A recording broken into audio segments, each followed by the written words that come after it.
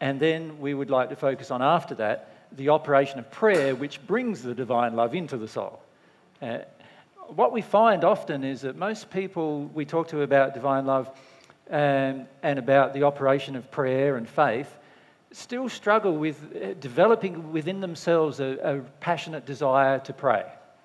And that seems to be the biggest problem. The biggest problem that most people face is having a passionate desire to connect with God and to pray and to receive that love. And if we're honest with ourselves, most of the time we don't have such a sincere desire to receive divine love, and that's probably our major issue. Now, what we'd like to do is talk to you about why it's our major issue and what we need to understand about divine love and the operation upon the soul that will help you see its importance in terms of your own development. And that it's a gift, that it's an exciting, wonderful, gift-giving adventure rather than a thing I've got to do. A chore. A chore. Yeah. Yep. So let's talk about the divine love and what it actually does to you. Now, we've mentioned this to you many times, but we feel at times that it's difficult for people to understand the actual physical effects that divine love has upon the person themselves, their own soul, and what's going on within their soul. Now, imagine this is your soul, and probably what I should do to be more accurate, where is the eraser there, is to draw the half of the soul, because you are actually one half of one. So let's draw it like that, shall we? Let's say you're the male or the female half of one. So you remember you've got your two bodies, the physical body and the spirit body, and then this is your soul. So if you're the female half of the soul, you're possibly wearing a dress, but that's how I'll draw you. Okay. So there's, let's say, a representation of your soul, which you've seen plenty of times from me before. Now, this soul was created with initially only one potentiality. And the potentiality of its creation is that it can never become better than what it actually is. It can grow in the sense of knowledge and experience. It can use its will in harmony or out of harmony with love. But in the end, it can never be bigger than the perfect natural human. It will always get to that point sooner or later. Now, so now I'm talking about the entire soul, but let's assume, because I'm speaking to you as an individual, that's your half of the soul, or your half of the soul, depending on whether you're masculine or feminine. Of course, these two splits could be male-male, female-female, so we're not too fussed about how the soul splits in this case. We're just saying that your half of the soul has only the capacity to reach its perfected state, which we call the perfect natural human, whether that's a male or a female. Does that make sense? Now, the perfect natural human is a state that any person who develops their soul can reach in their future time, And there are literally billions of people who have reached that condition in the spirit world after they've passed from the earth. And that condition is equivalent to, as we've told you before, the sixth sphere or the sixth dimension of the spirit world. In other words, you cannot progress any further than that dimension if you only develop yourself as the perfect natural human. And also your development will be very much based around what you choose to do. You have to choose with your will what you're going to do, whether you're going to become more refined in love or not. And the more refined in the way in which you use your love, the more you approach this condition of your first creation, which is the condition of the perfect natural man. Now, that is available to all of us at any time, this progression. Every single person on earth, whether they're aware of it or not, is progressing towards the perfect natural man. Sooner or later, they will reach that condition. For many of them, it's thousands of years later in the spirit world where they reach that condition. For many of them, it can be hundreds of years, or you can even progress to that condition in 20 or 30 or 50 years in the spirit world. It's quite easy to do that. On earth, it's a bit harder because there's all these external influences causing you to break the conditions of the perfect natural man. Now, the perfect natural man is very focused on ethics. In other words, we need to become ethically pure, ethically in harmony with God's viewpoint of ethics in order to become the perfect natural man. We don't have to believe in God. We don't have to have a relationship with God. Many of the people who become the perfect natural human do believe in God, but don't have a relationship with God. So they have a concept of God that's a human concept or a revised human concept of God, but they don't actually have a personal relationship with God. But they still have become ethically pure, morally pure. There's development in morals as well. And you could say this is the development in natural love. And natural love is the love that comes from within the soul itself, the human soul, that is projected outwards towards anything in its environment. So we become perfect in natural love. So that's how we were created. We were created to have that capacity. None of us can grow beyond that capacity by ourselves, through our own effort. It's impossible, in fact, to grow beyond that capacity through your own effort. It is possible for you to get to the perfect natural human through your own effort, but it's impossible to grow beyond that point through your own effort. Physically and spiritually and emotionally impossible. And it's impossible for the soul to grow beyond that point through its own effort. So that being said, we've introduced to you, historically, in the different times that we've presented things to you, we've introduced to you this alternative way of progressing, haven't we? Which is, if we rub that part of it out and we put in place the alternate way, which is we have God, who, by the way, has masculine and feminine qualities, which you were taught right from the beginning, remember, but exists outside of the universe. The reason why we know that to be a fact is because God existed before the universe came into being. So as a result, God exists outside of the universe. Now, God can enter the universe through certain mechanisms and energies, but God is a separate entity than the universe itself, which God created. Right? So God exists there, let's say, outside the universe, and this is the universe. And by this universe, I'm not only referring to the physical universe in which we live, which scientists feel do have a boundary, and it's expanding at the moment. And it actually, they've found recently, very recently in fact, that it actually flows, that it's actually rotating around what seems to be cause. And there is also a flow from universal structures into other universal structures. They've also found, scientists have found, which is also a truth, that there is a large amount of matter in the universe that they cannot see. But it has a weight, it has a gravitational field, and so forth. So this is proof. These are proofs that there are other dimensional spaces, and so mathematicians have come up and made and got supercomputers on the job, and they've found that there's 13 or 14 dimensional spaces that they can prove through mathematics at this point in time, right? So, and I'm saying when I'm talking about the universe, I'm talking about all of that. All of these dimensional spaces. And by the way, dimensional spaces keep on being created. Not by God, but actually by the people who enter these new spaces through conditions of love. But that's a separate subject altogether. So here we've got this universal structure in which we, a human person, a human soul exists, of which we personally are one half.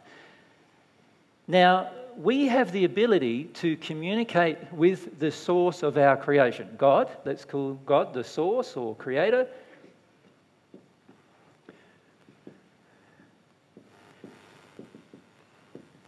God is an entity, as you'll find out through your process. But don't assume that. Like, experiment with that. Does that make sense? We can experiment with everything about God. However, what God is offering to us, and which is what we're talking about here, the divine love, is that God's offering us that God's love, which is a part of the substance of God, can enter our soul, can actually physically enter this part of us. Not these bodies, but the soul itself, our real self. Not the bodies. It's very important that we understand it's not the bodies. It's the soul that is in communication with God. And so it's very important for us, as you can see from that we connect to our own soul, that we actually know what our own soul is and can feel the emotions and passions and desires and personality and nature of ourselves. A very important part of this process. Now, God's offering us this love, and this love is offered since our coming in the first century. It's been offered since then to all humanity, no matter what religion you are, no matter what nation you are, as the Bible says, tribe, nation, tongue. It doesn't matter what gender you are, how old you are, any of those things. It's being offered to you as a gift. But the will of the soul itself must be engaged in receiving the gift. Right? Now, you've all been taught these basic principles, right? Now, when we have a certain thing happening inside of our soul, this gift of love, divine love, can flow from God's soul, who is outside of the universe, through the universe and into your soul. Right? And all it requires inside of you is a longing, a sincere, pure longing for it. That's all it requires. Nothing else. You don't have to be perfect. In fact, if you had to be perfect before it happened, it'd probably never happen. You don't have to be perfect. You don't have to have a whole lot of rules and laws that you follow, but there are some basic principles. But you don't have to have a whole lot of rules and laws to follow in order to receive this love. There's only one thing you need, and that is a sincere, pure longing for it. That's it. Nothing else. Right? Now, many of us go, but what about all the stuff you're taught about truth and what else? All that's just side stuff, trying to help you through a process that you've been unwilling to engage, right? This is the process that a child can engage. And trust me, there are many children of people who have listened to us in audiences who are doing far better with this than we are as adults who are receiving divine love, right? And because they trust the process much more generally. So this love enters the soul. But what opens the soul itself to receive the love? And the answer to that is prayer. Prayer has the effect of opening the soul so that some love can come in. So a lot of times, when you develop a longing for something, you are now open to its reception. Does that make sense? Now, many of you want to have people give you things without you being open to its reception. So you look in a relationship, in a general relationship, many people want the other party to give them love while they are completely closed to receiving the love. Right? The only way love flows is for the person who wants to receive it to open their heart to the reception of it. Now that makes sense, doesn't it?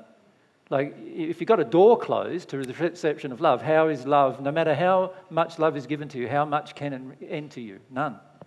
Unless you open the door and let the love in, no love can enter you. That's the use of your will. That's the ultimate decision that you need to make for yourself. The ultimate decision is, do I want to open my soul to receive love from the source, from the Creator? That's my ultimate choice, my ultimate decision.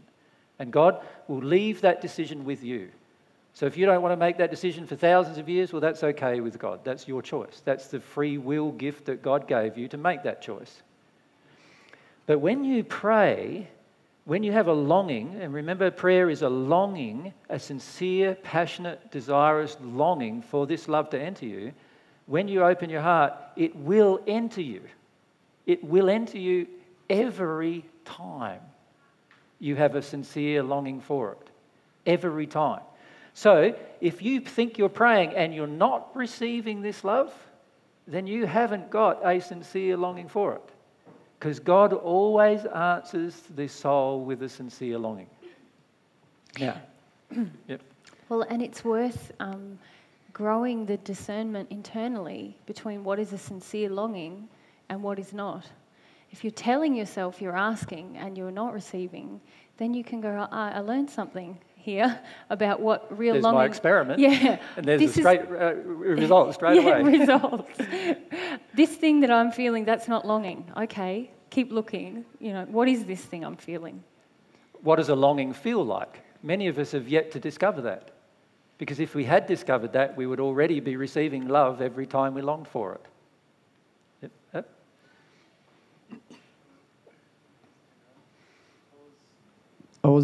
You said something to me last year about longing, which made the light bulb go off in my head. Yeah. It was along the lines that I said all I was doing was I had a goal and then I had faith that I was going to get there. And you said that's what longing is, in a simple sort of way. I was wondering if you could just probably elaborate on how simple it is, because I feel it is that simple. Yeah, probably the best way to elaborate on it would be, when you first see somebody that you really like and you would like to have a relationship with them, right? I really like you and I'd like to have a relationship with you, right? And let's say you see them from over the other side of the room, all right? Now, there's something that starts inside of you, isn't there? If you think about the kind of emotions, it's very interesting because they're very similar to the kind of emotions we described yesterday when we're talking about love again. You get a bit of a joy in your heart when you look at that person. You feel a bit excited. Is that not the case? And then what happens is that you allow this excitement and feeling to grow, don't you? You don't shut it down. You allow it to grow, and it grows big enough for you to make the approach. Right, and to go towards them, right? And then when she's doing that, you go, a bit of fear might come up. Maybe she's not interested or whatever. But then if the desire is really there, the longing is really there, you'll even overcome that, won't you? And if the longing's strong enough, she could say, I'm not interested in you. And you say, you'll be interested in me sooner or later. Right? And there's that feeling that pulls you to it, and you allow that feeling to develop. You don't shut it down, right? Now, that's really the kind of feeling that we need to start developing with God. Now, the problem with God is we can't see God in the sense of an outward shape.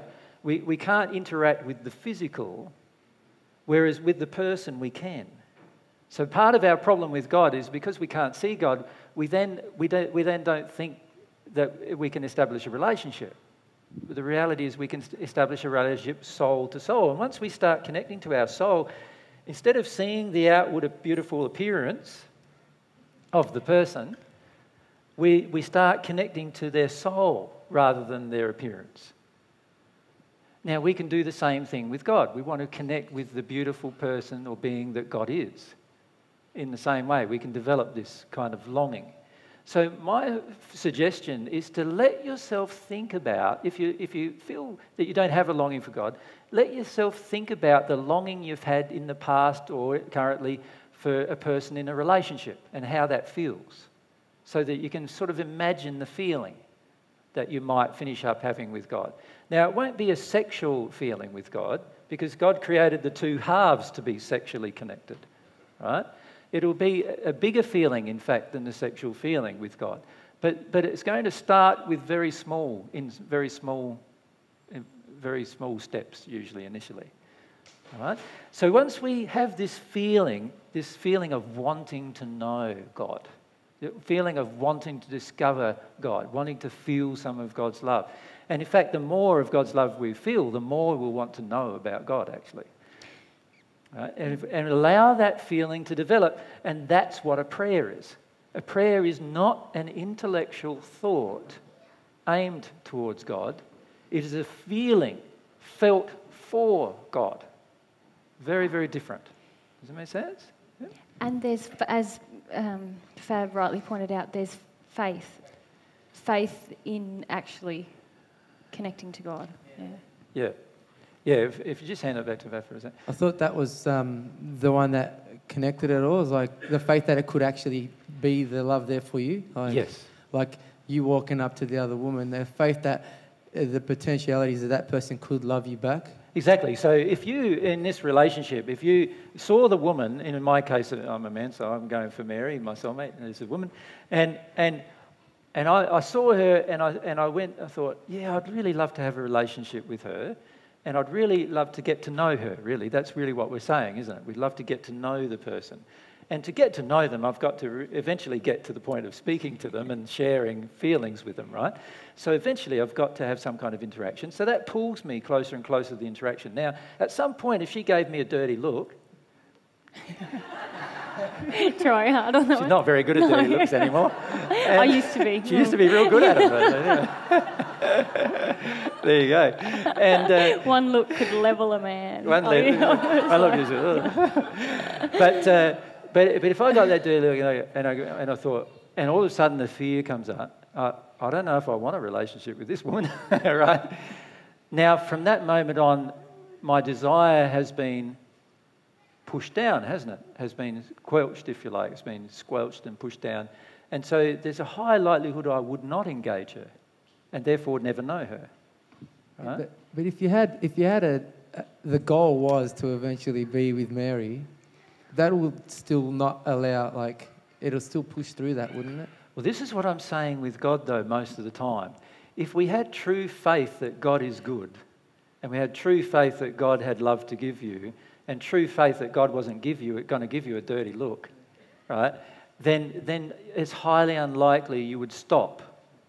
But unfortunately, because of our own emotional condition, we start entering this relationship with God and we start getting triggered by what we think about ourselves most of the time. Right? So we start thinking, I'm not good enough to connect to God, or I'm not this and that. And this is, whole religions have been created from those feelings. But where do you think all of the religions that believe in sacrifice, where do you think they got that teaching from? That you're not worthy, or that you're a sinner through to the core, and you never got it, you have to have somebody else come and save you. Where do you think those teachings came from? They came from this underlying feeling that's in most people that they're unworthy to connect to God. And so then they had to even create a religion based around the whole concept that you're unworthy. Right? Now, the true Christian faith, which we established in the first century, is not based around the concept you're unworthy. It's based around the concept you are worthy, the opposite concept, the concept that you are the pinnacle of God's creation. All right? But you may not believe this when you start with your relationship with God. And so what you do is once you start, you may start receiving some divine love and then feel not worthy. And this is where you have to be humble. You need to go, okay, I'm willing to feel this feeling, knowing and having faith that it's only a feeling. It's not the truth about how God feels about me. It's only a feeling that I have about myself. Right? That needs to go, that needs to be released, right? Can I just add one side note based on that AJ approaching me and me giving him a dirty look, and which is not that far from the truth. And it's something for those of you who are in a partnership or who want to be. One of the most beautiful things that my relationship with AJ has taught me about not just him, but about love and God, is that when I threw at him anger and dirty looks and things, he had faith that that was just injury and that underneath I was created beautiful. And that made him very patient and kind and loving with me. And that is a beautiful thing if you think about it, that you can offer to a partner. That not having expectations on them, but also seeing that if they're throwing at you things that are hurtful or hard, you don't have to accept them, but you can also know and affirm to them that that's part of their creation and not God's. So myself and Mary have had many conversations where I've said to Mary, but this isn't you. Like this feeling you have of anger towards me or anger towards men generally or whatever, that's not you. That's not how God created you. That's just something that's entered you. It's not really a part of you. You can have it leave you too, right? And this is one of the things we need to have some faith in, that we can have our bad feelings leave us. We don't have to retain them. Yeah. And as you do that, you offer your partner something that demonstrates what God offers us, which is very helpful then when you go to engage your relationship with God. Yeah. Yep. So that was